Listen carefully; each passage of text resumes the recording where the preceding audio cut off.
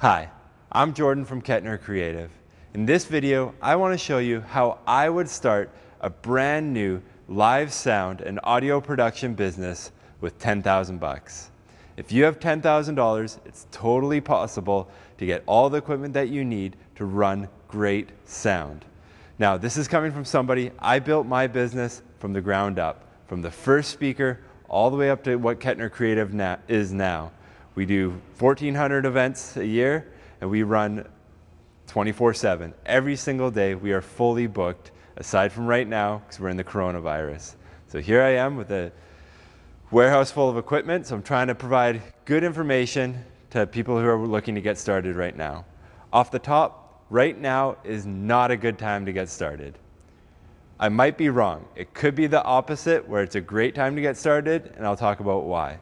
Right now, there's a whole lot of companies that have a massive amount of debt. If they make it, it's going to drive the prices in the market down. They're going to be so hungry for work that it's going to undercut everybody. So if you're brand new, if you just went out and spent 10,000 bucks on a sound system, you're probably going to get underbid by guys that have 10, 15, 20 years of experience with far better equipment.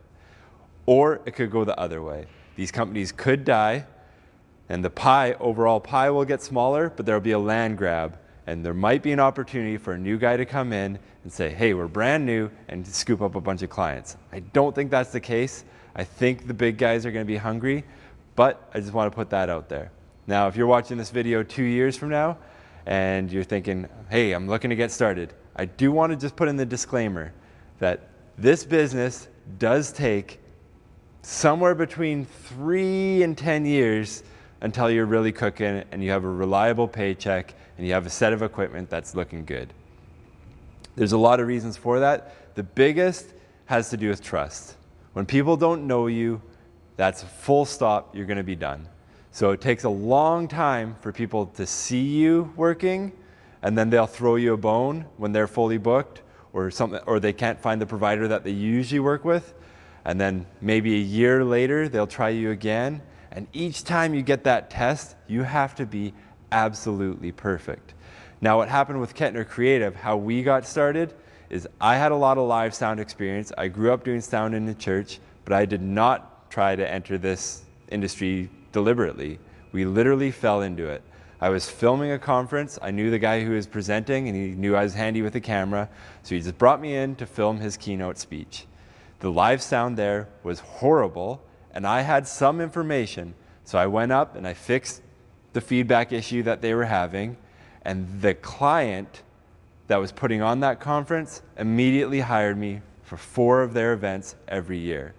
And that's the type of thing that I want to make clear, is to get started, you really need that one little piece that somebody threw you a rope, and then you need to grab it and run. And after that, I held on to that one client. Out of that one client, we probably met people and built relationships which became our first 10 clients, and that was the backbone of which we built our business. Now, if you don't have that, you need to just put your name into the lottery. You need to be seen at events, you need to be around to pick up those opportunities. So what I would recommend is volunteer at churches. The church tech community is very, very strong and very connected. If you do good work at one church, it passes on quite a bit, and you'll have enough work there. If you know people in a band, offer to tour with them, offer to run their monitors, offer to run their front of house sound. That's the type of thing that you need to do to get started. And there's 2 schools of thought. There's the people that say, you know what, never work unless you're getting paid 25 bucks an hour. You're better than that. And to those people I've never seen those people have a business take off. Like, we're talking the Amelia Earhart story here. The person that went in with no ego at all. And you need to be humble. And yeah, you might not be making a ton of money. You might be getting paid in beer. You might be getting paid in burgers. You might not even get that. Yeah, it's hard work. You're lifting heavy things. But that's the type of thing that's going to set up your career. You need to meet people, and people need to see you. They need to see how you work. They need to see that you show up sober, showered, in clean clothes. All black is best, on time. All those things have to be perfect. All techs do in this community is they talk. Okay? So if you show up and you had a beer one time before you show up at work, something like that, that story is seeded. Everybody will know, and it'll take you a lot of years to overcome that. If you show up late, if you jam on an event as doors open or something like that, those are brutal things that will kill your career. If you're trying to be a freelance guy or if you're trying to start your own company, your reputation is everything. Being half an hour to an hour early at every event is the best thing that you can do to set yourself up for a good reputation. Now let's get into the gear, because I'm sure that's why you're watching, but I did want to put that in. You could buy all the gear in the world, and it does not matter if people don't know who you are and if people don't like you. You have to be likable, okay? So if you're starting, you're gonna go through one or two tracks. If you're doing a lot of corporate work, then you can get by with a lot less expensive gear. And if you're doing music work, you're gonna be getting paid less and you have that bigger upfront cost. So just be aware of that. So if you're getting started in the corporate world, I would still recommend the same equipment or the same family equipment as the music world, but you can definitely scale down.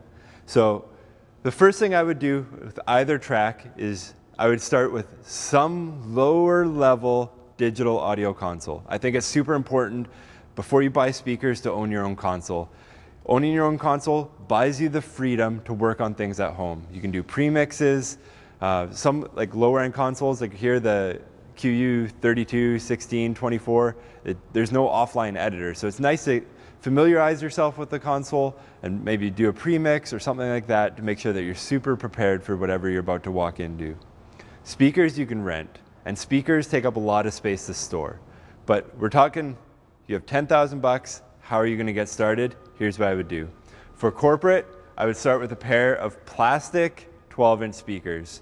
So on the Yamaha line, that means the Yamaha DXR12.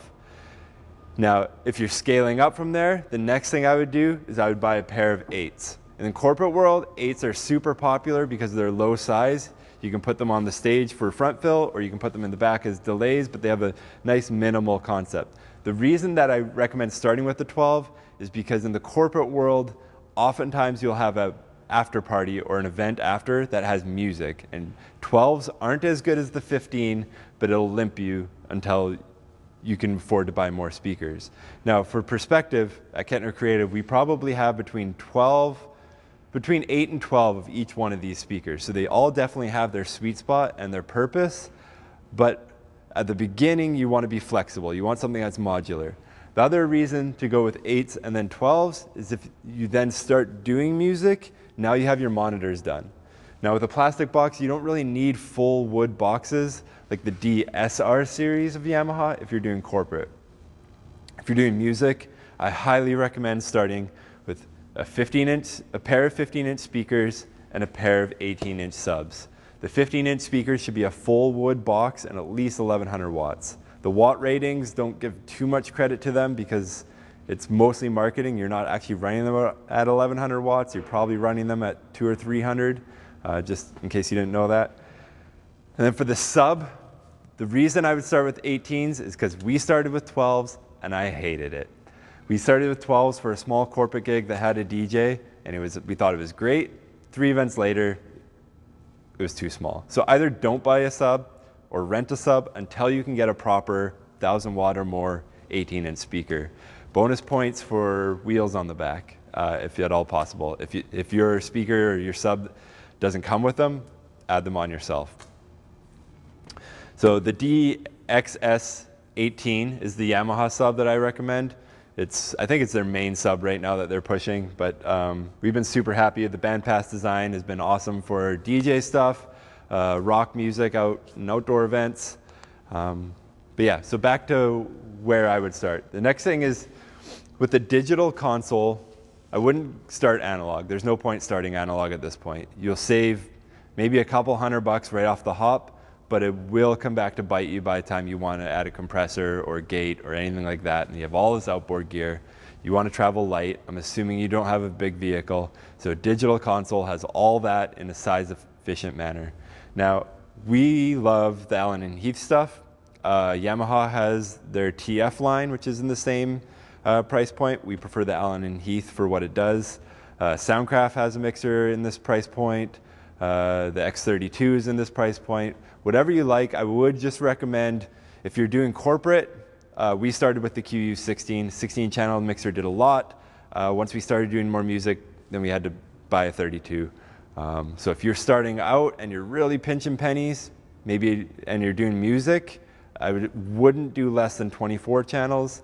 If you have the space and you have a couple extra bucks, the 32 channel is good.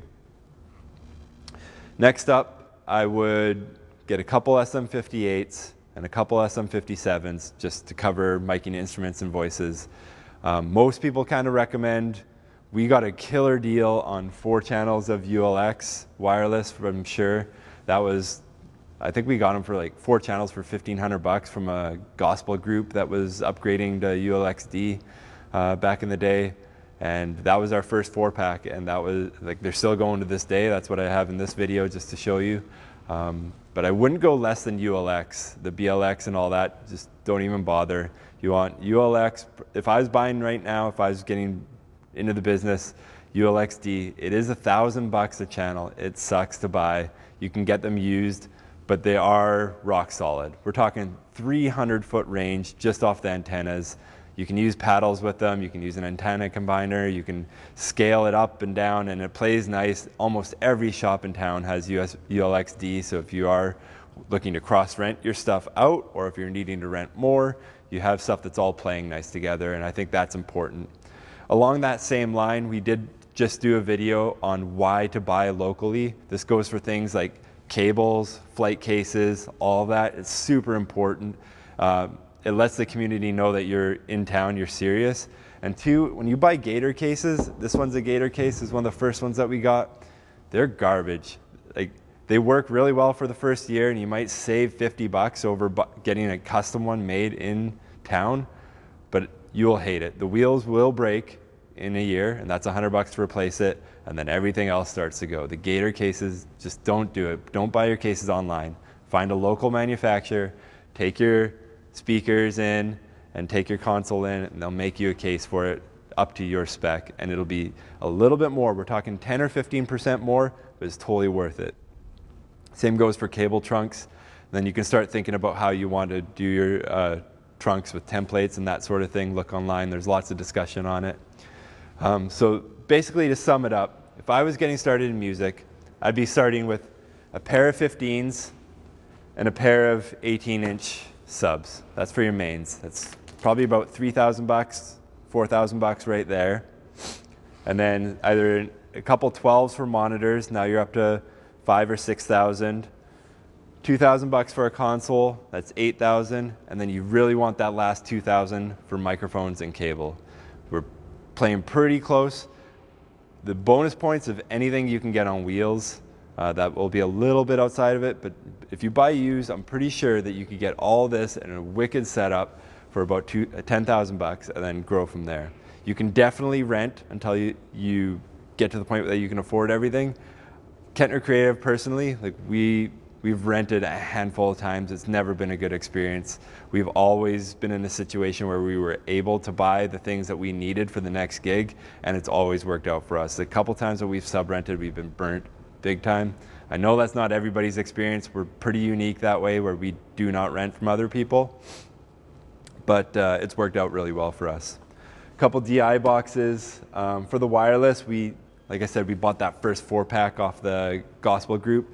We got these Beta 87s. They've been amazing to us. Every mic we've got since has been a Beta 87, just keep it all in the family for wireless handhelds.